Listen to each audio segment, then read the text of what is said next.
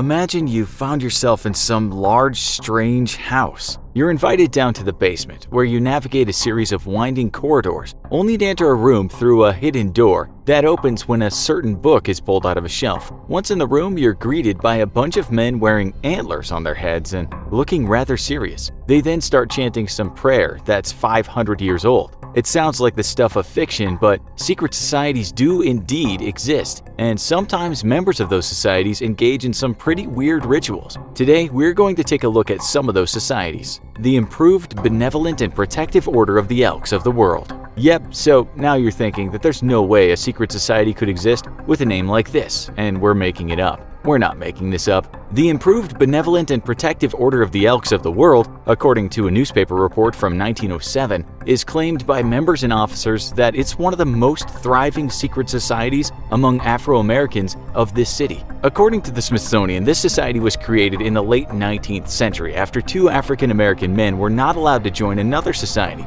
called the Benevolent and Protective Order of the Elks of the World. They just started another with the word improved in it. Apparently anyone can join, and there's nothing too strange about this group, but you do have to believe in the Christian God to get in. Right now, there are something like 500,000 members around the world, and they have around 1,500 lodges. When they meet, they do share in a ritual, and we went online to find who was speaking at a meeting and what they did. We found names such as Exalted Ruler, Inner Guard, and Esteemed Loyal Knight. It seems they have prayers and lengthy opening sequences, and there are also initiations. Part of one such initiation read, when the obligated brothers are asked the questions as to what they most desire, the esquire and assistants will whisper distinctly the proper word in the ears of the brothers, so that they can reply correctly. The esquire, when ordered to remove the blindfold, should see that it is done promptly and simultaneously at the sound of the gavel. It gets a bit stranger, but hey, this is a secret society and there's usually something ritualistic going on. Some of it sounded quite nice though, with one of the closing statements being, "Let no brother go forth with any bitterness in his heart, and may we ever act with fidelity to our obligations and thereby merit the approval of the exalted ruler of all." Brothers will unite in singing the closing ode. The Knights of Pythias. The same goes for this society that was also founded in the late 19th century. It's all about brotherly love. It just happens to have a really cool sounding name too. No doubt you'd feel quite cool if you could say you were a Knight of Pythias. We don't think these people carry swords though, or have a thing for slaying dragons. The society is actually partnered with the Boy Scouts of America, so fighting or rescuing maidens is probably off the table. This is the introduction on its official website. The Order of Knights of Pythias is an international non-sectarian fraternal order, established in 1864 in Washington, D.C. by Justice H. Rathbone, and was the first fraternal order to be chartered by an act of Congress. The society says it has its own traditional rituals, but in the end the whole thing is about charity, love, doing the right thing by the brothers and society at large. It seems you might have to be a member of the government to join, and we didn't bother filling out the application form. We saw a bunch of photos too, and while the name of the society might make someone think of dark hallways and blood-stained books, they do actually look a bit more like Boy Scouts. They sound like a great bunch of guys, with a part of their principles being things like this. Pythians know one way to happiness is through service to mankind. Pythians believe that friendship is an essential ingredient in life. Pythians make benevolence, kindness, generosity, and tolerance a reality in their lives. After hearing that, who wouldn't want to become one of these knights?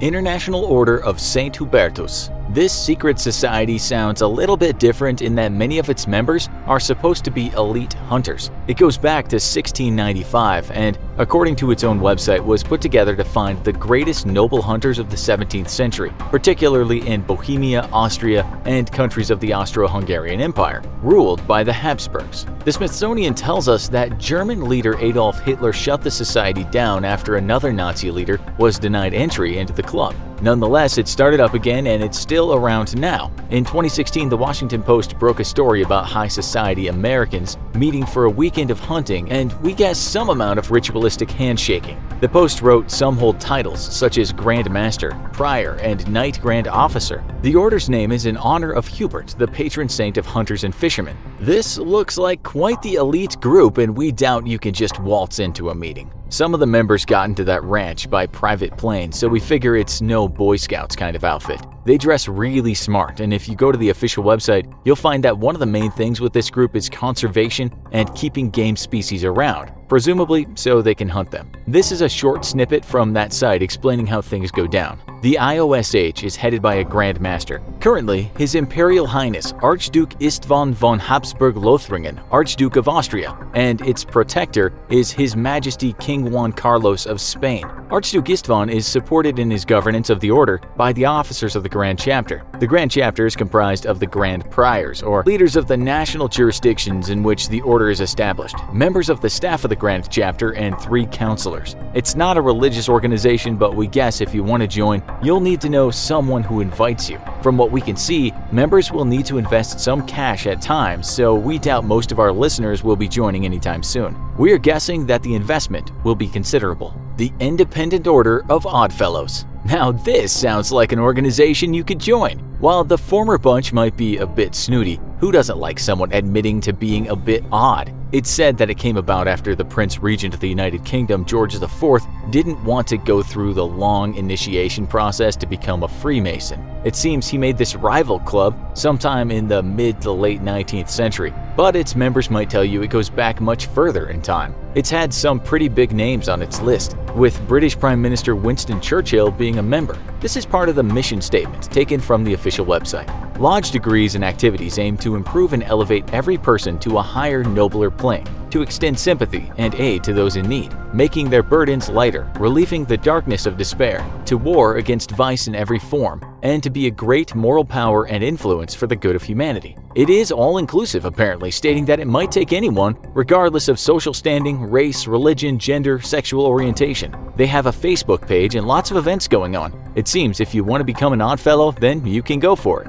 The Patriotic Order Sons of America. We think you might have a chance at joining these guys too. What do? Well, the clue is in the name. They're American patriots. If you want to join, their official website says you must be all native-born or naturalized American male citizens, 16 years and older, who believe in their country and its institutions, who desire to perpetuate free government, and who wish to encourage a brotherly feeling among Americans, to the end that we may exalt our country to join with us in the work of fellowship and love. From what we can see, these people like to brandish flags a lot. They're very keen on that American flag, as well as preserving anything related to it. The motto reads God first, then country, then order. So forget about joining these people if you don't do church or don't have a flag fastened to your house. This is part of the intro on the group's principles part of the website. Next to love for the Creator, we believe that patriotism is one of the highest and noblest desires of the human soul. We are a patriotic fraternal organization that embraces the principles of love, forgiveness, and grace, while recognizing the diversity of other faiths and cultures. It also writes, we must protect our form of government and preserve it from the influence and control of any un-American sentiment or power, whether native or foreign.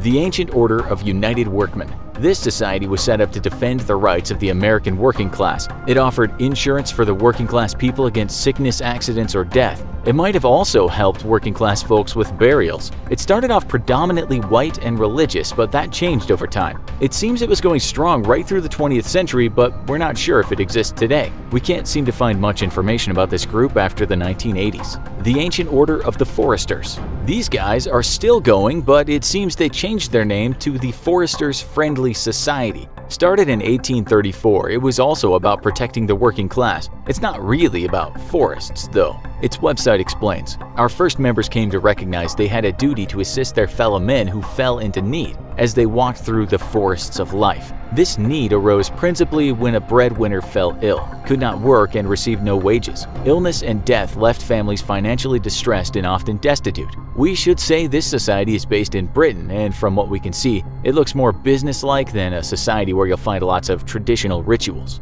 The Grand Orange Lodge. This was set up to protect Protestants in Ireland, but you'll find members all over the world. Its website states Orangism is a positive rather than a negative force. It wishes to promote the Reformed faith based on the infallible Word of God, the Bible. Orangism does not foster resentment or intolerance. Condemnation of religious ideology is directed against church doctrine and not against individual adherents or members. It also says that while it might have been called secret, walking about in bright orange is hardly keeping your head down. It's not the most secret society on this list, that's for sure. We went to their upcoming events page, but it seems as we write this, not much is going on. We did see though that these orange guys will be doing a lot of marches in Ireland in 2019. You don't have to be Irish to join either, with the website stating, "We continue to welcome an increasing number of international visitors to our celebrations who are keen to experience firsthand the spectacle of the biggest day in the parading calendar." They've even got their own newspaper called the Orange Standard. So if you were to join just one of these societies, which do you think you'd choose? Can you tell us about other secret societies? Tell us in the comments. Also, be sure to check out our other video, The Most Powerful Families Who Secretly Run the World.